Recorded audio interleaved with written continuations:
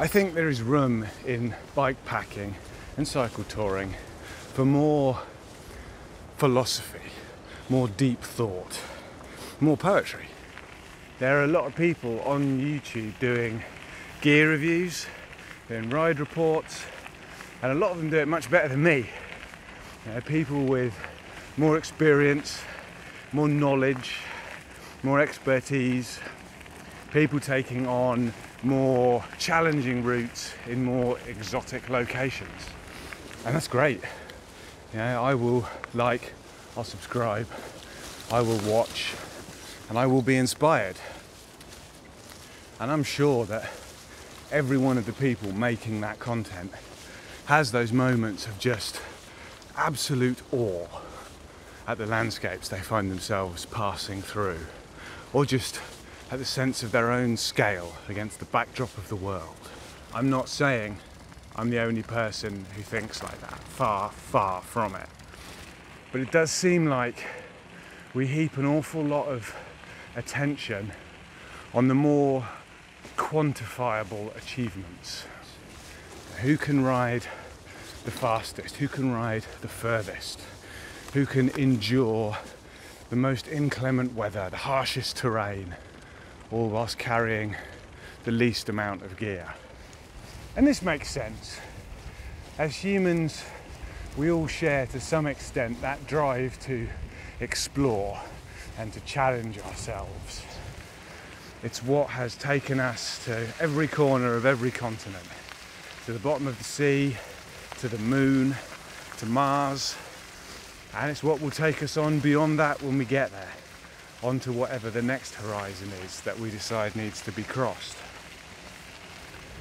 So it makes sense that in bikepacking we would concentrate on those riders who most fulfill that need, I suppose. But while it is a fundamental part of being human, it isn't the fundamental part. There are other traits that also make us what we are. One of which is our ability to be awed and to wonder at the things that we see as we move through the world.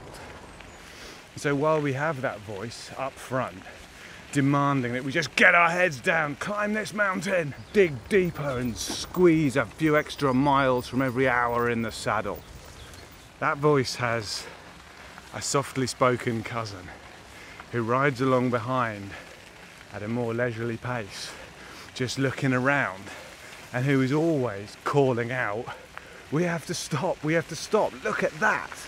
Look at the way the moss has filled that space between the tree roots and made a cradle for the new pine saplings to sprout in. Look at the way the wind is moving the wheat fields. Look at the way the sun is playing on the water. You know, we have found chaos and order in perfect lockstep, and we have to stop.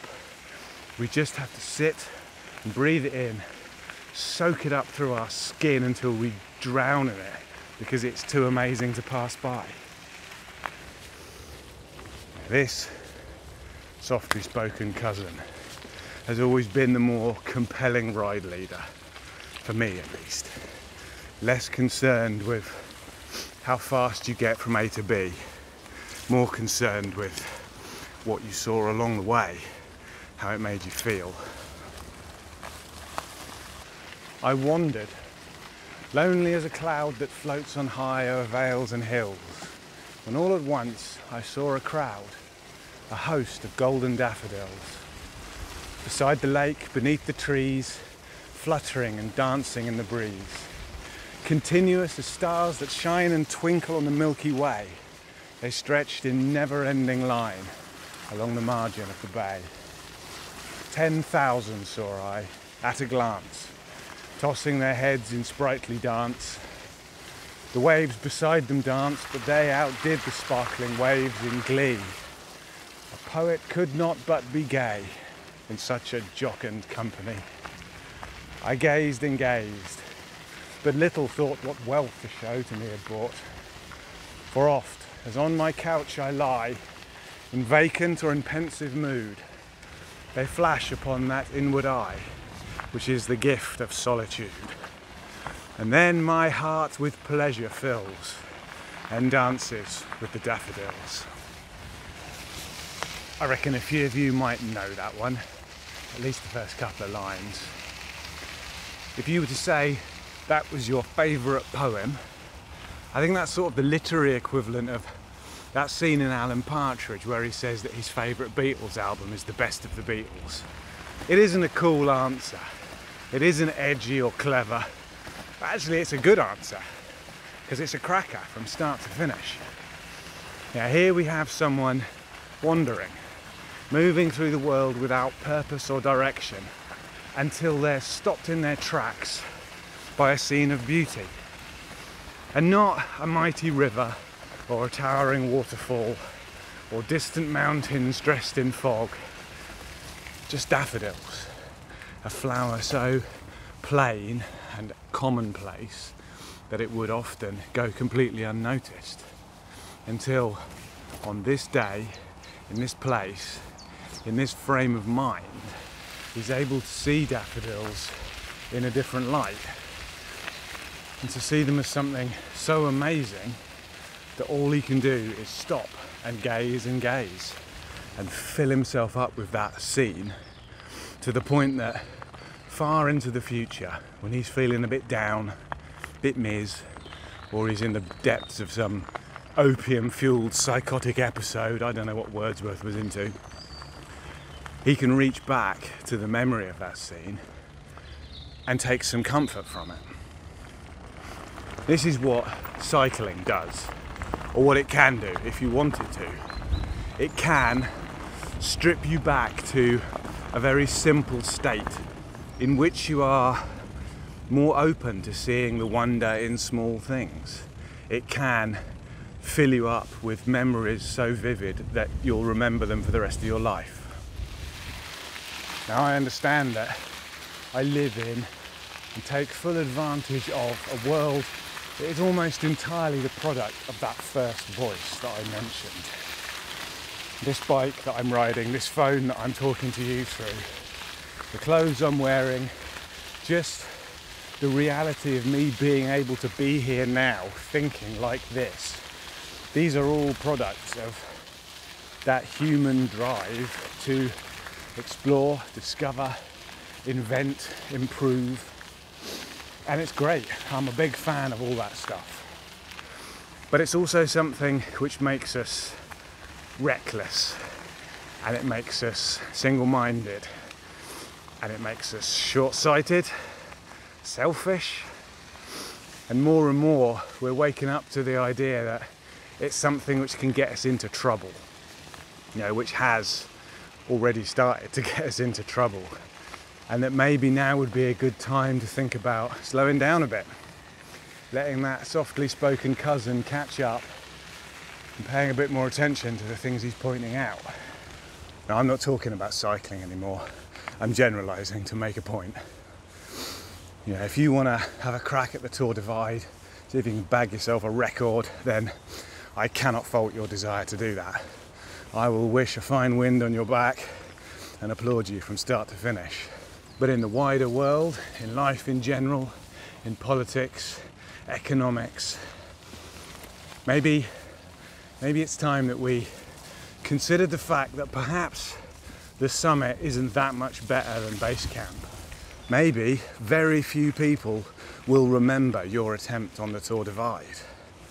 But maybe if we really learn, to see a field of daffodils as being as important, as amazing as a mountain or a rainbow or a pack of wolves, then maybe, just maybe, the people who do remember us will do so from a slightly better future. Happy riding, all. Hi, I have a Ko-fi page. Ko-fi, however you pronounce it, I've got one. And if you enjoyed this video, if you enjoy my videos in general, then the option is there for you to pop over, visit the link below, and chuck a few quid in my tip jar. All proceeds will go to supporting this channel, buying bits of kit, funding trips, and who knows, maybe if there's enough tips in the jar, realising my midlife crisis and seeing me quit this life of crime and head off in the forest to become a full-time spoon whittling, philosophising bike wizard. Wouldn't that be nice? At the time of filming this, it only accepts one-off donations.